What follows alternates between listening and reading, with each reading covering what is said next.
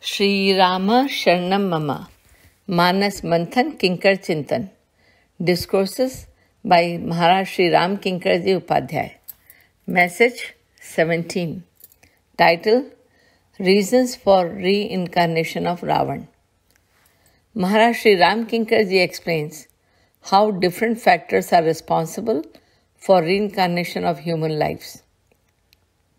He analyzes them as greed is the most contributing factor and is compared to cough ailment of the body. As cough to some extent is essential for body functions, similarly greed is required for both individually and collectively. When karma is performed by anyone, it always follows by expectation of results. As long as the desires are within the limit, it is natural to have, but one must be careful it should not cross its limits. A cough, when present in a moderate amount in the body, is not harmful and even helpful to some extent. But when the same cough is exceeded, it can block pulmonary and circulatory systems instead of giving any positive benefits and may even cause death. Finally, the patient becomes restless until the cough can be removed from the body. Similarly is the effect of having greed within us. Goswamiji has used various examples from Manas to prove that when greed exceeds, it always brings misery. In the beginning of Ramcharitmanas, it is shown the essentiality of greed, followed by excess and then misuse of it. When we look further in Manas, it gives the impression that historical factors have been ignored.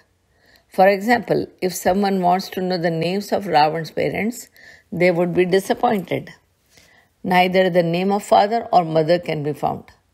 Instead of history, spirituality is chosen as the base of Manas.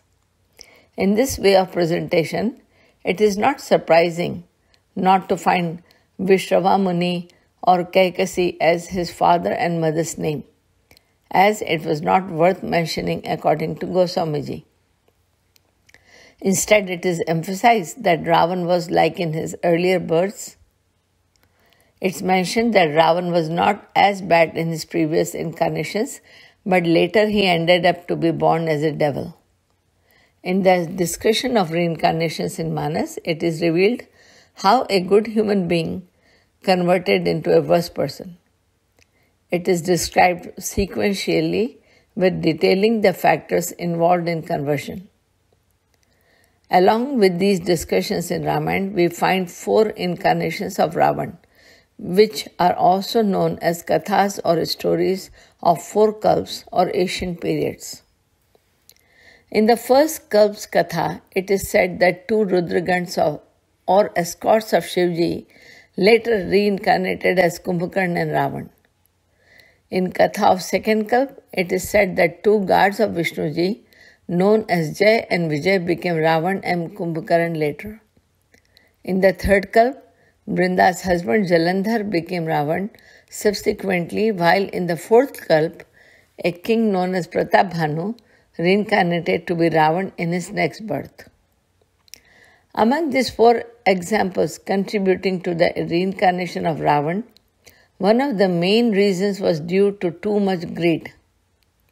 If not due to excessive greed crossing the limits, then a king of great character would not have turned out to be a demon like Ravana.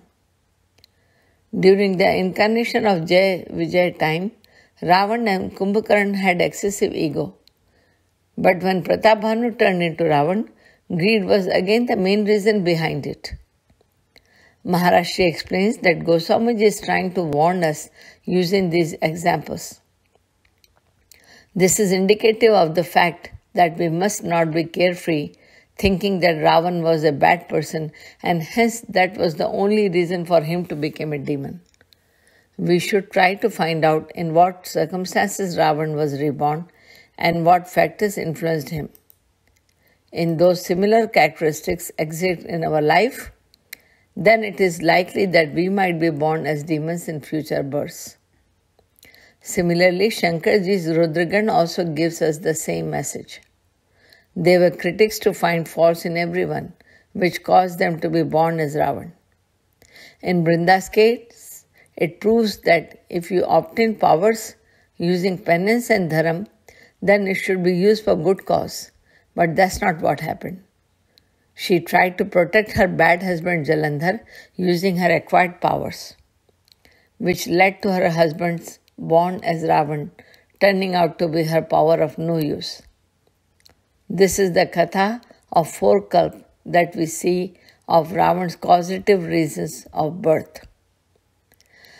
In conclusion, Maharaj Shri wants us with these illustrations to perform routine introspection, not to have such an excessive greed like Pratapbhanu, Ninda or overly critical of others like Rudragan of Shivji, super egoistic like Jai Vijay, and misusing her divine powers by Brinda. All this contribute towards shaping our next lives, cautioning us not to be end up like Ravana. See you later with another message of Maharaj Shri. Jai Siya Ram.